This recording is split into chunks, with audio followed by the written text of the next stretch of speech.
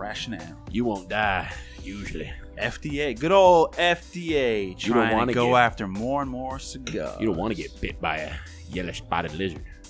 You will die painfully. Dig it up, dig it. Dig it up, come on. Dig it up, FDA is going to have to dig it up on their own research because they don't have shit. Fucking do it. What's going on, everybody? Today's episode of The Burn Down, new research contradicts the flavor cigar ban. They want to ban flavor cigars. They say it's because it's going after children, but that is not the case. We're going to talk about it coming up next on The Burn Down.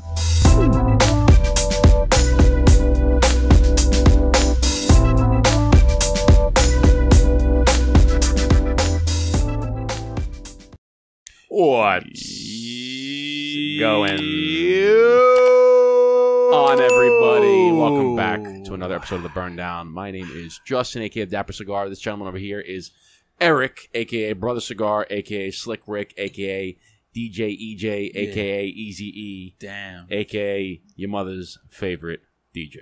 Damn, that was good. That's a lot of them. If you're new to this channel, hit the like button, hit the subscribe button, hit the bell. Check out our website, burnoutpodcast.com. Become a member. It's $5 a month. You get exclusive discounts and members-only giveaways. Also, check out all the merch we got. Eric's wearing the polo, which hasn't come out yet. I got the Cheers Chin Chin Salute shirt. Check out our cigar, The Blueprint. I'm wearing the hat. We got it all. We got cutters. We got lighters. We got the whole shebang. Blueprint ashtrays. Cigars. Check it out. New design ashtrays, which I like better than these. Yeah, so we had, these are all the black ones. These were the old design. Now we got white ones that came in. We could probably go back to the black ones. We're probably going to have multiple colors.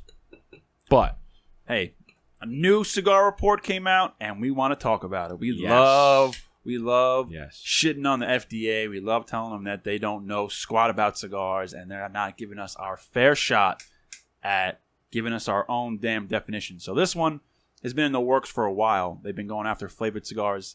And this report that just came out a couple days ago from the PCA, which is a Premium Cigar Association. Well, a couple days from when we're filming. Yeah, but... Yeah, I know, because it's September 11th is when this article came out, right? But when it comes out next week or 2 weeks, it'll be 2 weeks ago. But we can just say it just came out. It did. Actually, no, that's a good point. It did kind of just come out because a lot of the articles that we talk about... I know it's a good point. We came out from like maybe and most a couple of years ago. So and just like anything else, most people don't want to read the article. So that's why we have people like us. Just like how in other industries, I don't want to read articles about crime or sports. I just want to watch a video and someone tell me about it. I don't want to read, period. Yeah. Well, I like to read, but, Do you, let me ask you, do you honestly like to read? Like, no, yes. For the longest time, no. I didn't like to read. I made my mom buy me every single Harry Potter book. Didn't open one page of it. I really only started reading until I got older. But do you like to read? Like, you sit down and you look forward to reading? Hmm? I don't believe you. Okay. Don't believe it. No, I know. I mean, really, I do. I haven't read in a few months, but no, I think I do enjoy to read. Or do you like what the result of reading gives you? Well, yeah. I like. You know what I'm saying? Like, does anybody, like, for instance, working out? Do you really like to work out? Like, do you like putting your body through all that stress? Or do you like the results that working out gives you? Yeah. Like, I don't like waking up at 5 o'clock in the morning and sweating at 5:30 in the morning. But I like being done by 6:30, having lunch, protein shake ready, fully dressed, feel totally energized for the rest of the day. Right. Yeah. I mean, I like the same thing for reading. Do I like really being sore the next fucking day? Do I like my chest feel like it's going to cramp up? No.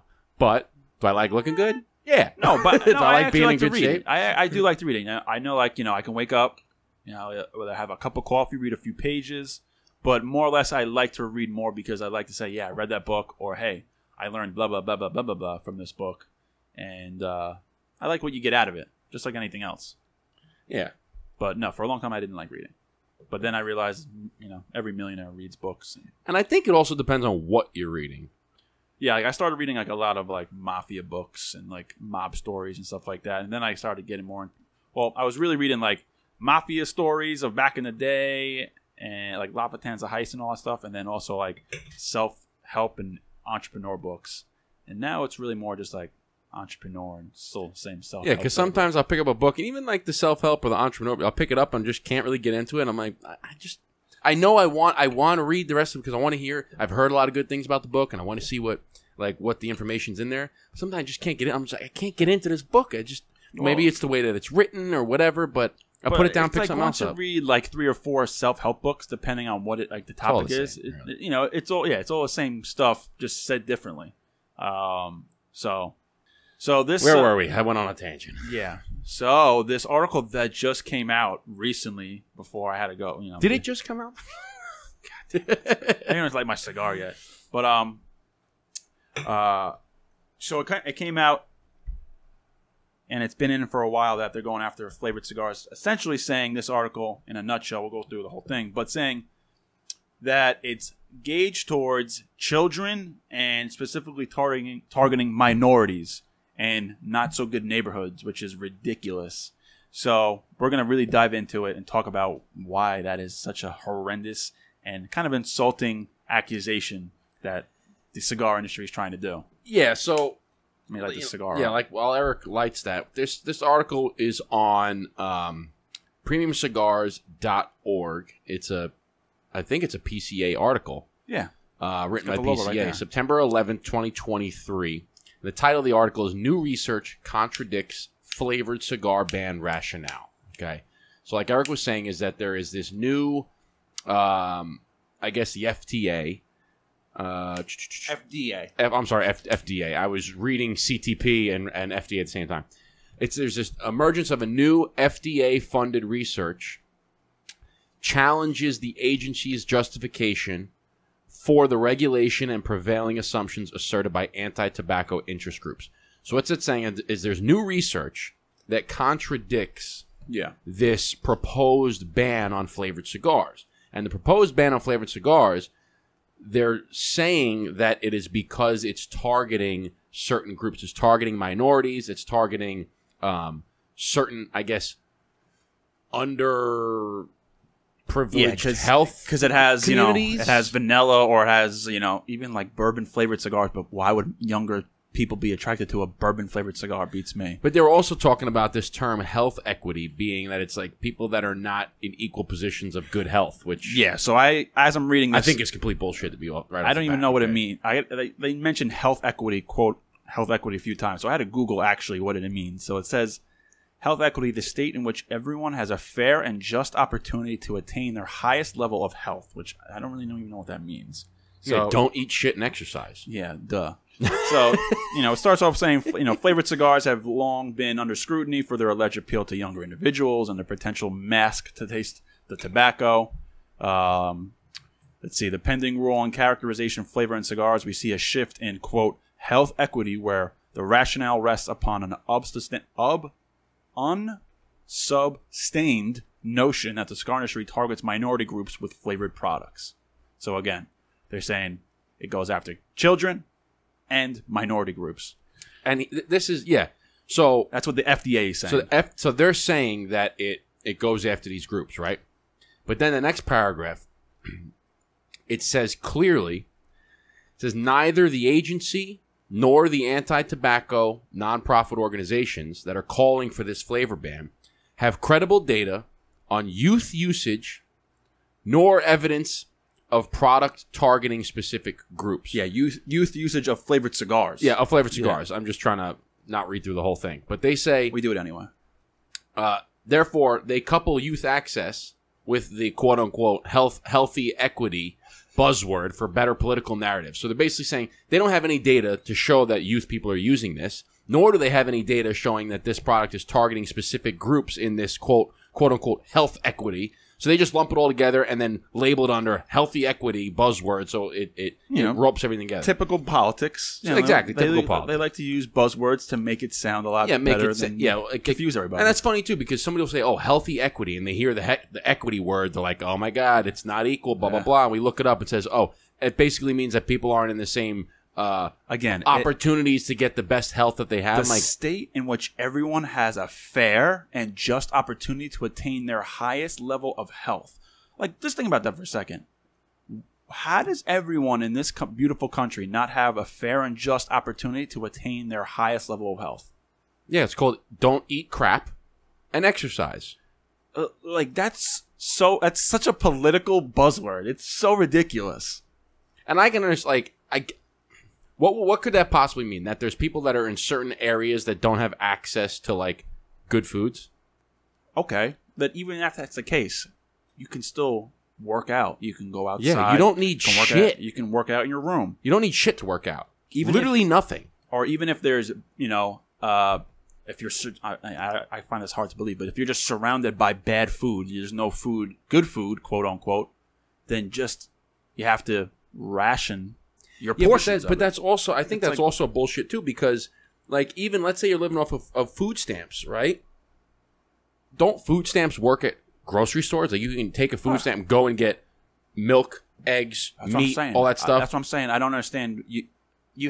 You can find, no matter where you are in this country, unless you live there's a grocery store. There's a grocery store, and there's healthier and healthy foods. Right. The bad foods aren't always the resource. And that's the problem, is that everybody claims, I don't have the right opportunity. No, you just choose to eat like shit. Yeah. Okay? There's a grocery store fucking everywhere, and if you're getting food stamps living off of the government, you can use the food stamps to get healthy options. Like, you don't have to use them to get fucking, a cheese wheel or something, like, or some processed bag of pork rinds. Like, get some eggs and milk. So it says, okay, so they don't have any evidence that say that it's any credible data on youth usage or evidence of this product targeting specific groups. They said that they just rope it all together to use the buzzwords, just like political people do. They say, however, purchasing patterns and consumer profiles show that legal adults consume flavored cigars, especially in the age-gated PCA membership. So they're saying that although they come on and say, targeting towards young people, targeting towards areas that don't have the same health opportunity, that's not that. I'm just excluding that. Well, that makes no sense. They come in here and they say it's targeting toward the youth people. Youth people smoke this. People that have bad health smoke this, blah, blah, blah. And they go, you have no data to prove that. If anything, the data proves the opposite of that. Because the data that they show, it says purchasing patterns show that flavored cigars are purchased by adults, legal adults. And let's not forget, and this is not kids. And it's towards the end of this article, but let's not forget that at least in New York State, you have to be 21 to buy any kind of tobacco product, whether that's cigarettes or cigars. Yeah. If in the eyes of the United States, you can enter the military by 18. So you're basically considered an adult at 18. And if not, you're definitely considered an adult at 21. So tell me where your children in high school are buying flavored cigars. You want to hear something? Let's flip it on its head. You want to know something that children abuse in high school? Vape. Fucking alcohol. Oh, well, of course. You don't see any ban on alcohol. You don't see any ban on this and ban on that and saying alcohol's targeted towards kids. If anything, alcohol's putting fucking kids on the can. Okay? Putting kids on the can. No, nobody says any boo about that, but they say for the small and alcohol, beer is a huge fucking industry. I love beer. Okay? You don't see them saying, "Hey, they're going after kids." Meanwhile, guarantee it's probably 1,000-fold. But it goes back to just a lot of things we always say when it comes back to this about tax dollars. This is such a small... That's what I'm saying. Small group. That's what I'm saying. Why waste all your time and resources going after this? But that's what I'm saying. That's my point, is that we are such a small group, and they're going to go after this. Meanwhile, alcohol, I guarantee that the amount of... like the percentage of high school students that drink alcohol versus smoke cigars, I guarantee you it's got to be like 10,000 times or 100,000 times. Like, how many high school kids do you have in the country? There's 350 million people. Let's call it, I don't know, a quarter of that, right? Let's say a quarter are infants, a quarter are, I don't know, call it, 350 million. I don't know. Call it like 50 million kids. Yeah. Let's say there's 50 million kids. Yeah, hold on. I guarantee you, out of those 50 million kids, or high school students, See, Google how many high school students are in the country. Total children, 73.1 million. So what does it say? 70 finding. Yeah, this is the census of 2020. So 73.1 million. How many kids under 18 are in the U.S.? In 2019, 73 million Americans, about 1 in 5, were under the age of 18. Wow. So listen to this. I'm listening. Okay, so you said how many kids? How many kids you said? 70-something million? 73.1. Okay, so this says, this is from Underage Drinking National Statistics from responsibility.org. So it says the rate of current alcohol consumption increases with increasing age, according to the 2020 National Survey on Drug Use and Health.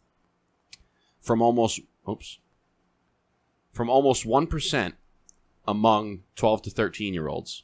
1% of 12 to 13-year-olds, which is to nearly 17% of kids ages 16 to 17, and 32% from 18 to 20. So a third of kids 18 to 20, that's when you go into college, are drinking. And it says 17, so almost a fifth. I would argue that it's higher than that. I would argue it's at least a quarter, right? Because how many kids do you know in high school drank? Fucking everybody, right? 80%. That's what I'm saying. So now you have this industry, right, where alcohol, multi-billion-dollar industry, and you got 20%, 30%, let's call it 20 to 40% of kids, because, you know, when you get to, let's say high school kids, 20%, because the 18 to 20 is not high school. 20% of high school kids are drinking alcohol. Out of the 70 million, that is 14 million kids drinking alcohol. Underage alcohol. Crazy. Okay, from 14 to fucking 18. But you have this cigar thing that nobody's smoking cigars. It's got to be less than fucking. It's got not even on a radar, not even on the scale. Okay, it's probably no like comparison. Less than like a tenth of a tenth percent of kids are smoking cigars. But you want to come out and say ban fucking flavored cigars, but you don't see any push against the alcohol. Here's this is the other preposterous part of this. Ooh, you like that word? Preposterous. Love it. Here's the other preposterous portion of this article that the FDA is erroneous. You know, for the longest time, I never knew what that word was during that movie. That's like gotta be the best part. Yeah. Erroneous on all accounts. Yeah, on all accounts. And I had to Google it, and I was like, "Oh, that makes so much sense." So this is the other stupid part of this quote unquote. Let's see. Reason why they want to ban flavored cigars. So the recent study exploring the presence and type of premium cigar retailers with neighborhood socio-demographic correlates in the United States between 2019 and 21 examines the Premium Cigar Association membership to make the case for, again, health equity. Reasoning for the flavored cigar ban. PCA memberships predominantly sells non-flavored premium cigars, but most association members are also aromatic or infused cigars such as bourbon barrel aged cigars.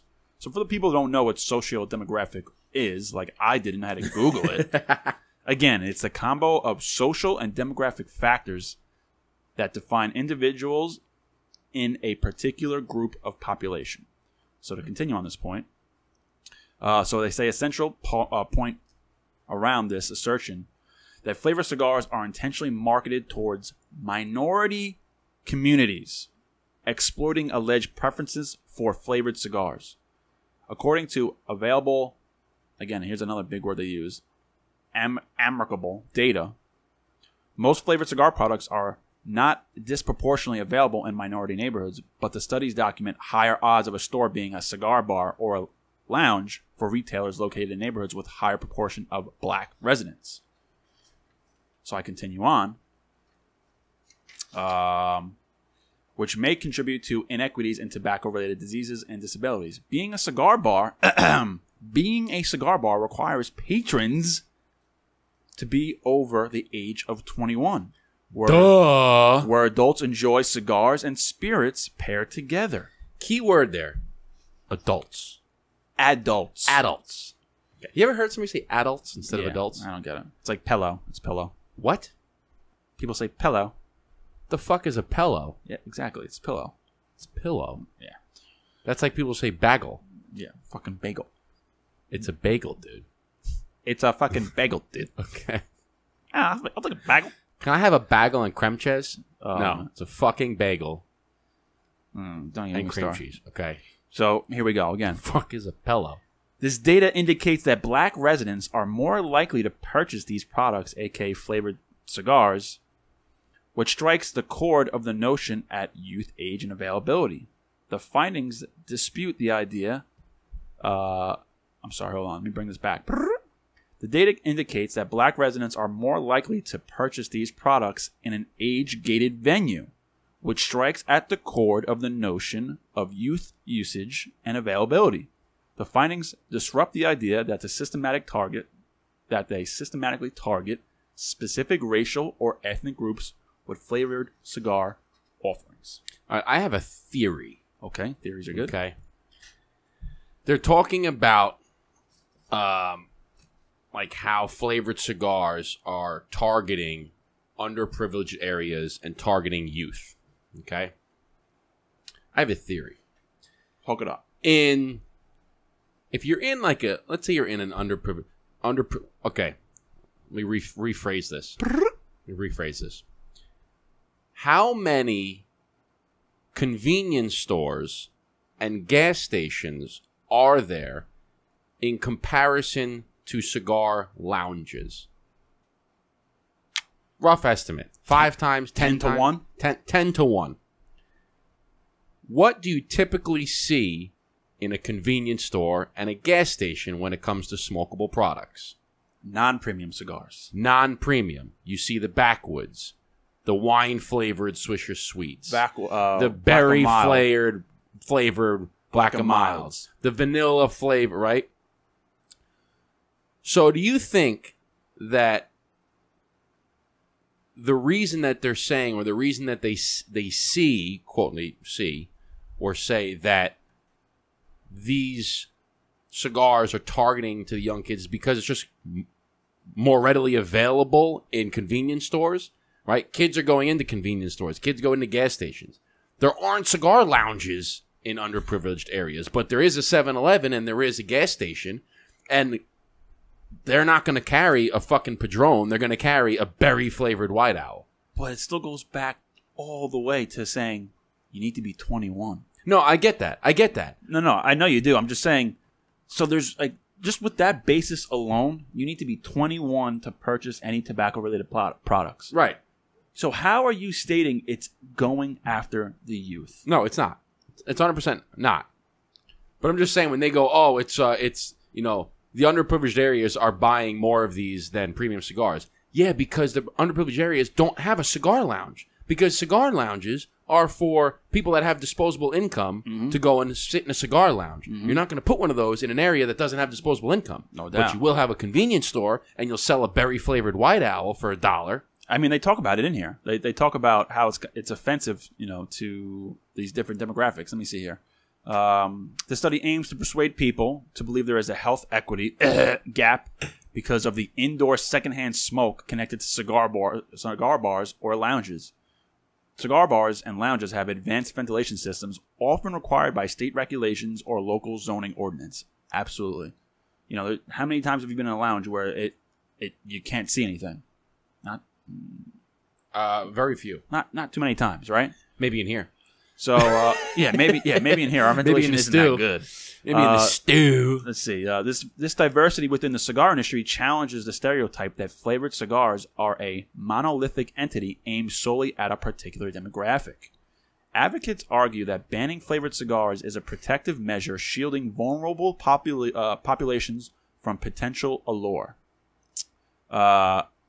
First, the choice of legal age adults to consume a legal product in an age-gated environment should be an essential factor to consider. Second, the offensive premise of this regulation is insulting to minority communities as it rests on a belief that these groups cannot make informed decisions for themselves and that the government must come in to make a decision for them. This is an insult to the diversity and inclusiveness of cigar shops, lounges, and bars across the country that bring people together across race, creed, socioeconomic status, religion, and political affiliation. And I just want to say one thing about where it's saying the government wants to make this decision for them and let them, minorities can't make educated decisions because they just can't. They don't have the resources and they need the government. There's a video out there that I've seen that they go to like a prestige college. A guy goes to a prestige college, asks all these young, predominantly like uppity white people, right? And uppity white people. Uppity white young students, and also like professors and older uppity white people at the school. And they ask, do you believe that in lower income areas they know where their local DMV is? And they're like, no, I don't think so. Do you know how they would find resources? And they start talking about how it might be hard for them to find where the DMV is because they don't have internet access. I think I've seen this. And it's ridiculous. And they're just saying all these terrible things. People obviously who don't live in these areas are saying these most preposterous things. They don't have internet access. They don't know how to use the internet. They don't know where their DMV is. They don't carry around driver's license. So then they go to like the city. They go to like Harlem or some kind of low-income area, and they just start interviewing people. And they're like, do you carry your license? Yeah. Who doesn't carry their license? Yeah, it's right here. Do you know where your local DMV is? Yeah, it's on 42nd Street in Harlem over there. Blah, blah, blah. Do you have internet? Yeah, who doesn't have internet? It's just like this big disconnect. Yeah. And what I'm trying to say is that, these uppity white people in college is like the government saying, oh, we have to help these people because they don't know how to function in society, when it's like, no, we're capable adults. Yeah. We're educated. We make decisions for ourselves. We know what to do. So it's just typical garbage government bullshit. I think that's that same guy or a very similar guy did something with he said that when people say that others are offended by X, Y, and Z, he goes into he dresses in a sombrero, and I don't know what the outfit is called, if it has a name. He dressed like a Mexican, a Chinese person. Yeah, like he dresses in a Mexican outfit of Mexican culture with the colors, and it's like a poncho style thing. It probably has a specific name. I don't know it, but he has a sombrero on. He puts a mustache on, or like a little goatee, whatever, and he dresses of Mexican culture. And he goes into goes to like a college, and he goes to just Mexican descent people, right? People of not of Hispanic or Mexican descent. And he asks them, he goes, do you find my outfit offensive? And one girl was just like, well, are you Mexican? He goes, no. She goes, yeah, then that's offensive because you're not Mexican. You shouldn't be wearing that. Goes to another person and said, yeah, I think that's very offensive to the Mexican culture, and I don't think that you should be wearing. All these people are like, yeah, it's offensive. Yeah, it's offensive. Yeah, it's offensive. Then he goes to a Mexican town and goes to like a Mexican bar, and he starts asking all of them. He goes, do you find this offensive? And they go, not at all. He goes, you look great. That's fucking awesome. And then it goes to another guy. He goes, do you find my outfit offensive? He goes, no, man, you look good, man. You look good, brother. That's great. And he has a cheer. He's drinking with them, and none of them are offended. They're all like, he does that with like like either a Japanese or a Chinese outfit with the hats, and they're like, yeah, that's extremely offensive. You're not, and they're like, no, you're celebrating us. This is great. We love this. So it's literally the exactly what you were saying before, and exactly what I was just saying is the point of the people that try to make the laws are those people that say that it's offensive or say that they don't know what to, or that's the government that's making laws thinking they know what's going on. Meanwhile, what's really happening is like, no, that's not what's happening at all. Just like with the Washington Redskins. I was just going to say that. I was just going to bring that up. With the Washington Redskins. They had to change the name to the Washington Commanders because they said Redskins were offensive. Meanwhile, they asked like, 85% of white people said, yeah, it's offensive. 85% of black people said, yeah, it's offensive. Then they asked Native Americans, and like 2% found it offended. They're like, no, it's a way of celebrating our culture. Like, no, I'm not offended by it at all. Like, I really don't give a shit. I have better things to do. America is a melting pot. America is built on immigration, different countries. That's how America is built. And it's all about intertwining and celebrating each other's cultures, backgrounds, holidays. So it's like, it's so ridiculous. It's just so ridiculous how far stupid we become recently in society. And it's just, government is just, I think people are waking up, but it's just really stupid. I hope so. It's just really stupid. Anyway. So anyways. That's going to do it. That's a short episode. It's a 30-minute mark. Yeah, so that's it. So again, FDA, the government's trying to tell you and tell us that flavored cigars are guided towards youth and minority backgrounds and there ain't no data to support that. No, there's not. And it's just so typical.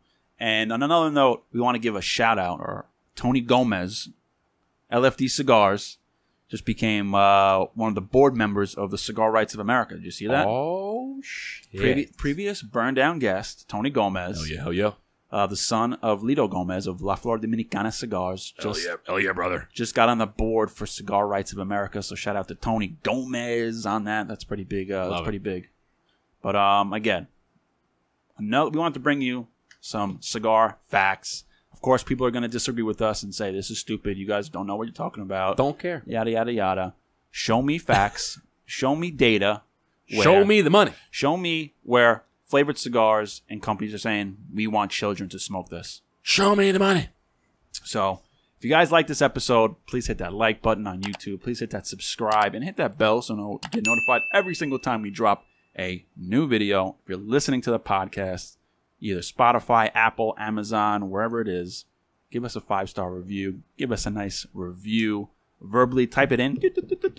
We love Eric and Justin. These guys are the best. Blah, blah, blah, blah, blah. We really appreciate it.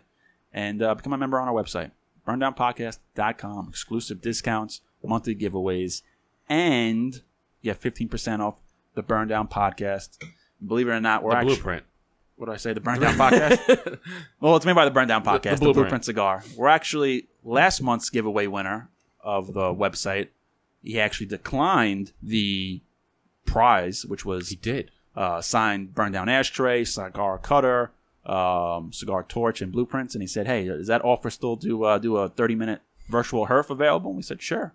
So after this episode, we'll be hanging out with him for 30 minutes. So sign up, burndownpodcast.com. Justin and Eric. Brother Cigar, Dapper Cigar. Cheers, chin chin, salute. Love you guys.